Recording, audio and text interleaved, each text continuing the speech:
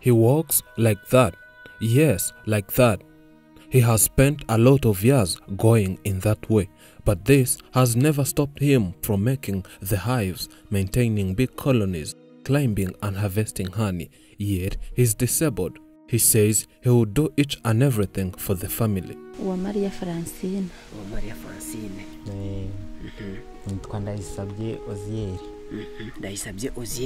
Uziel is a 41-year-old grown man. He says he was not born disabled. He was born normal, healthy and strong.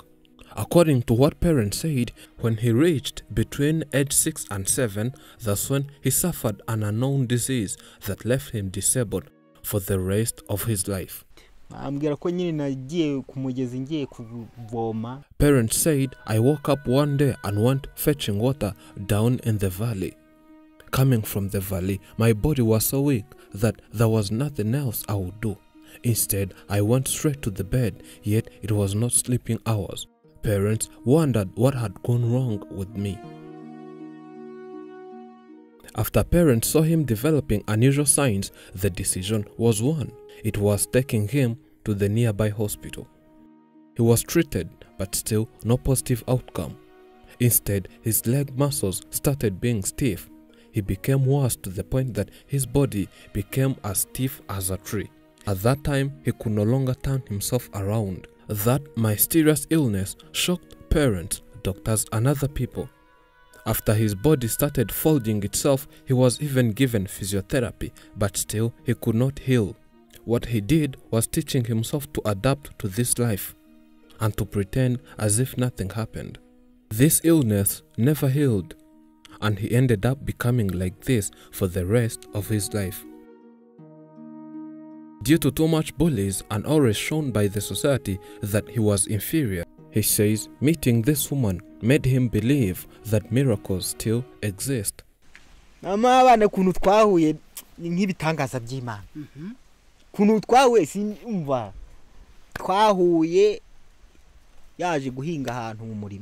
tell you, the way we met was miraculous.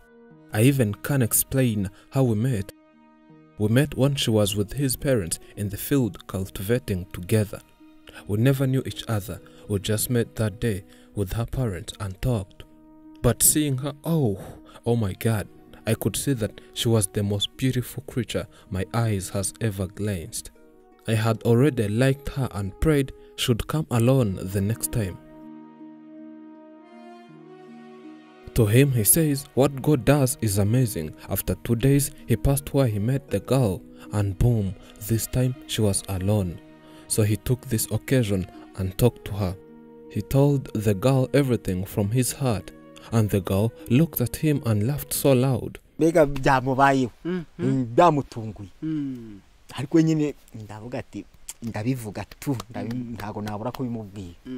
I could see she was somewhat surprised. The way she laughed showed she never expected such to happen.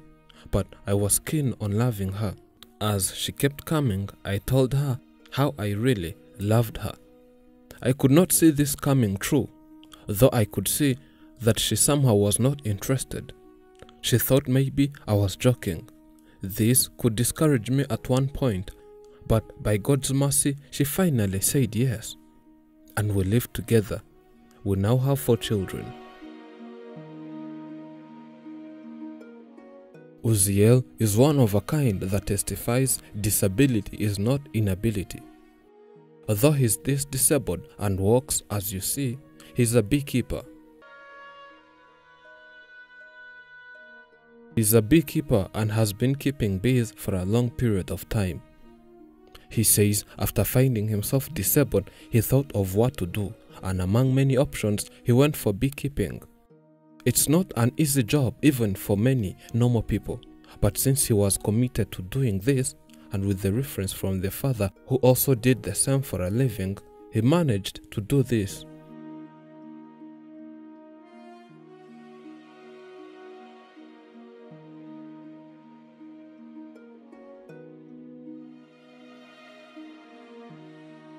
He does everything related to beekeeping and does them even more better. To him, he can do each and everything that can help him earn money. Due to getting used to beekeeping, he only covers the face when harvesting pounds of honey. According to him, the strategy he uses here is not being afraid to these bees. He says the moment bees realize you are somehow afraid, they sting you up to death. So the deal here is to pretend you're okay. This man says he will not give time the lazy mentality. Rather, as a man, he had to fight and fight for a living, and this has paid. He provides for both himself and the 4 children. He says that as long as the head function, he's ready to even do more. He's a person who wants to always learn and know more. He recently studied and acquired shoe repairing skills. Now he can repair and even make shoes of all kind. Only that the barrier remains having not enough capital to establish his own business.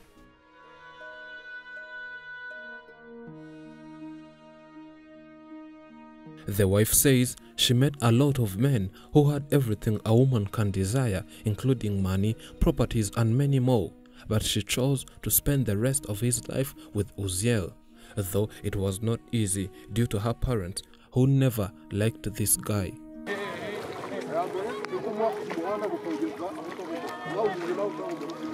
She said if she knew they would react like the way they reacted, she would have never broke the silence. All family members, starting from the father, the brother, uncles, aunties, and many more, all went against the idea of seeing their daughter getting married to a disabled person. They told the daughter that it's better to remain unmarried and spend the rest of her life home than spend the rest of your life with a person who cannot even walk. They pointed at one thing: he will not be able to provide for the family, and all will be done by the wife. After everyone went against her, she felt discouraged but still loved the man. She was depressed, wondering what to choose.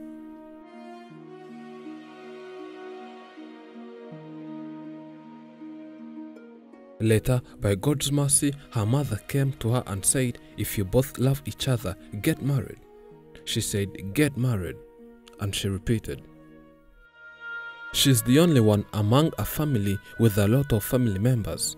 She said, it's your right to love who you want, and she blessed them.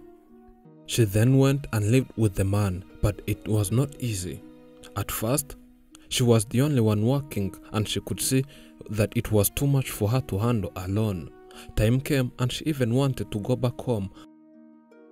But then she realized she vowed to loving him in whatever conditions, whether bad or good. She honestly says she struggled, but as long as she loved the man, it was not easy.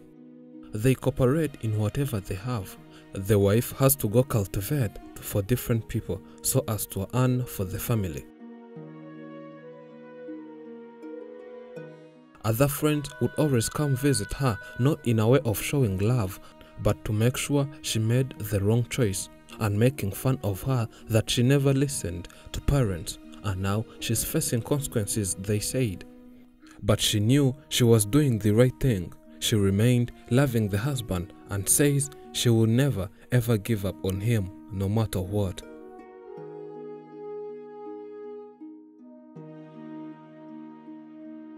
Seeing the way this man walks, you can see that he immediately needs a wheelchair in his daily activities. You can help Uziel get a wheelchair by contributing via a GoFundMe link found in description and pinned in top comments.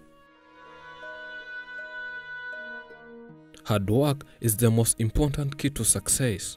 Without being willing to work hard and put everything into a venture, success is nearly impossible. Thank you for watching. I'm Elijah and this is Afrimax English. Remember to subscribe.